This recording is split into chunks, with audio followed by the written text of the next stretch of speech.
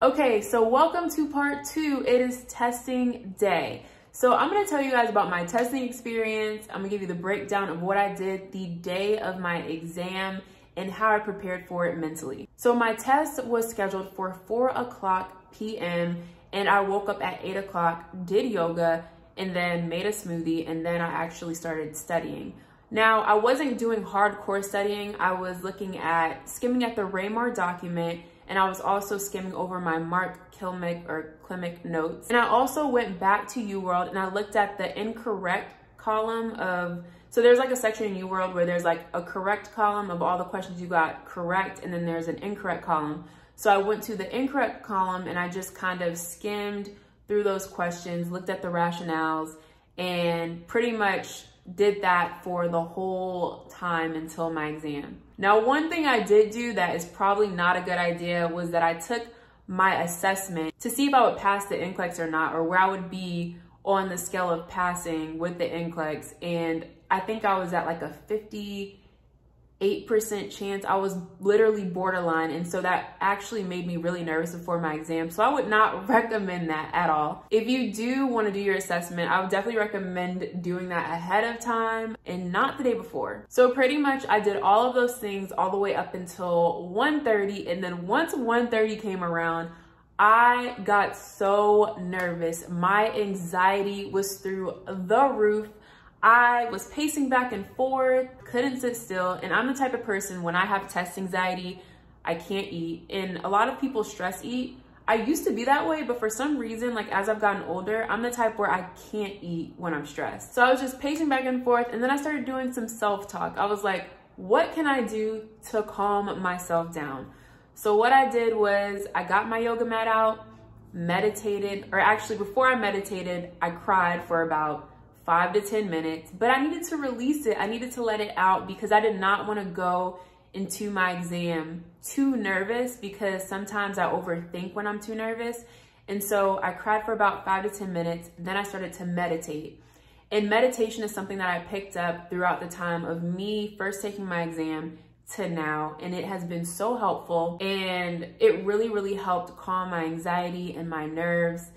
And followed by my meditation, I did a prayer and I just spoke good things into the universe and into existence. And I really feel like that helped me mentally going into my exam. Of course, I was still nervous, but it really reduced it a lot. So 3:15 comes around and I'm like, okay, I need to leave for my exam.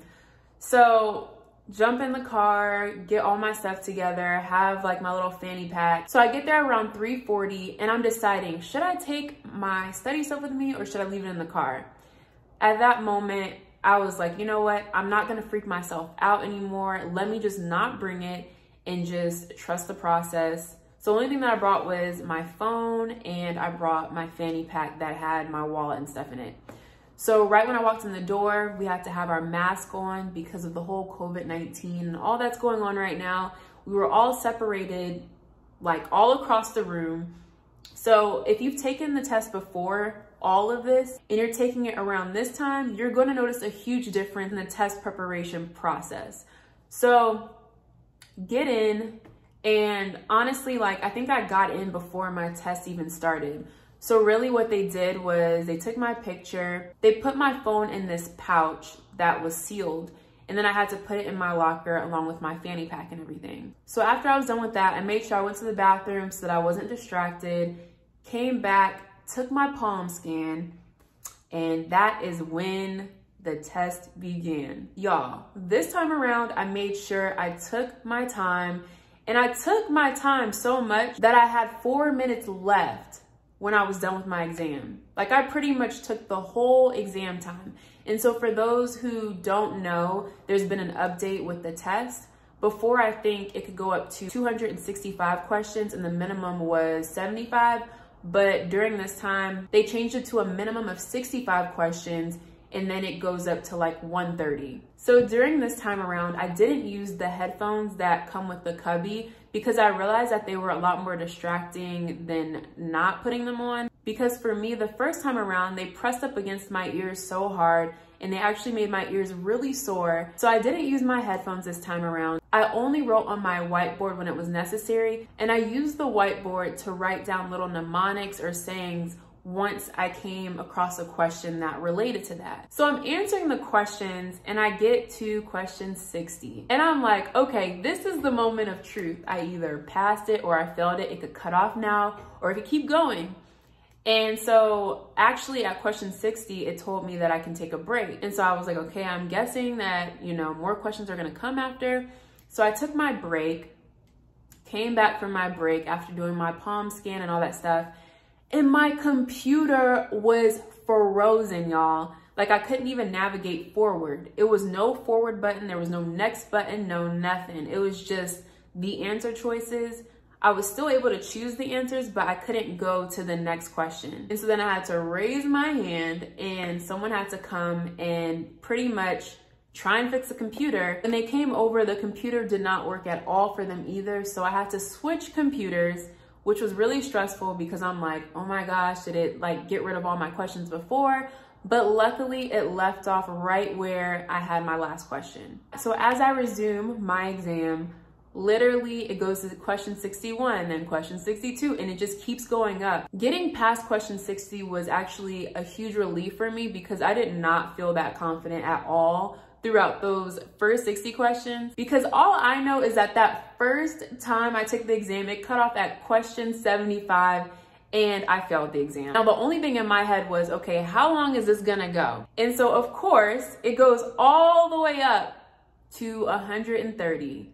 Like I literally did all the questions. So I had no clue how I did at all. And I'm not gonna lie, y'all, I did not walk out of that test comfortable or confident at all. But one thing I will say is that I know that I learned so much information based off of all the resources that I used. So left the exam, pretty much rushed home to do the PearsonVue Trick, and come to find out I couldn't even really do the PearsonVue Trick because my results were on hold. Y'all, it was a nightmare because I realized that the reason that my results were on hold most likely was because I had to switch computers during the exam. So based off of forums that I've read, usually when someone's results are on hold, it's because of a tech issue, because there's suspicious activity during the exam, or there was some type of problem related to the palm reading process of coming in and out of the exam. So I just assumed it was because I had to switch computers. But y'all, it was a dreadful process because each and every day for like every hour throughout the day, I was checking the PearsonVue Trick and it just kept saying that my results were on hold. And I'm over here reading forums on Reddit and all nurses of people who had similar issues, who found out their results in a couple of days. Some people said they found out their results in like 8 days, and somebody said they didn't know their results in 2 weeks. And so it was really stressing me out. I was also seeing people that literally took their test that same day that I took mine, or the day after, and they knew their results through the Pearson Trick. And I was just like, oh my gosh, like the fact that people already know their result. And I'm over here stressing about when I could have any type of hint of when I will find out when I will have my result. Y'all, the process was really stressful. So if anybody's in that same boat, just wait it out and distract yourself. I know it's easier said than done. I barely did it. But that whole weekend, I spent time with my girlfriend and I tried to do as much as I could to distract myself from looking at freaking PearsonVue every second of the day. So I just want to give you a timeline of when I found out my results. So I took my test on a Friday at 4 p.m. The PearsonVue Trick did not work because my results were on hold. And then finally, I was able to see the good results for PearsonVue on a Tuesday at around 10 p.m. So I found out in about 4 days. And I guess that's the bummer for people who have results on hold. It's like that whole weekend, you're not gonna be able to find out your results until the beginning of the next week. So after I got the good pop-up, I was really happy, but then I was like, I saw people that had false positives after their stuff was on hold. So from forums, I saw that if your thing was on hold, some people would say that they got the good results and they found out that they actually passed. Or some people would say that they got their results, it changed to the good pop-up, but then they found out that they failed it. And so just to make sure, I did the quick results on PearsonVue. And you can only do this in, I think, 48 states. I forgot how many states it is, but you can only do it in a select few of states. So if you do have the opportunity to do the quick results, I would definitely recommend it. It's only $7, but I did my quick results and I finally had confirmation that I passed. And y'all, I screamed, jumped around. I was with my girlfriend. We screamed and jumped around for about like 2 hours. I know that my neighbors were probably like, what the hell is going on? I'm surprised I didn't get a noise complaint. I live in an apartment, so I know they heard all of that. But yeah, y'all, that's how it all happened. Now, one thing I will say that helped me tremendously mentally this time around was the fact that I didn't tell anybody about when my exam was, when I was taking it, not even the month I was taking it. So I would definitely recommend that because it takes a lot of pressure off of you. I remember the first time I took the exam, I was really stressed because everybody was hitting me up, asking me how I did, how I felt like the exam went.